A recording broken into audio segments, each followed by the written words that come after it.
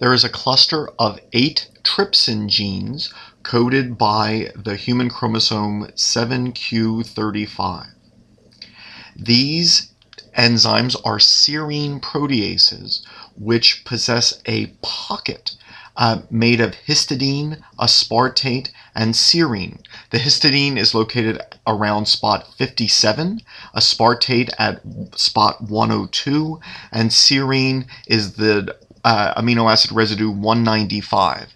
These three form a pocket in the active site of the enzyme, which allows it to cleave amino acids in peptide chains.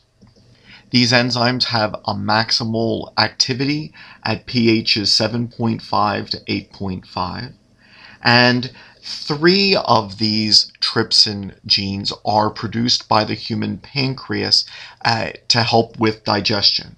Some of these other genes are pseudogenes or expressed in other tissues, and their function may not be completely known. Mutations in these genes can cause a variety of disorders known as pancreatitis.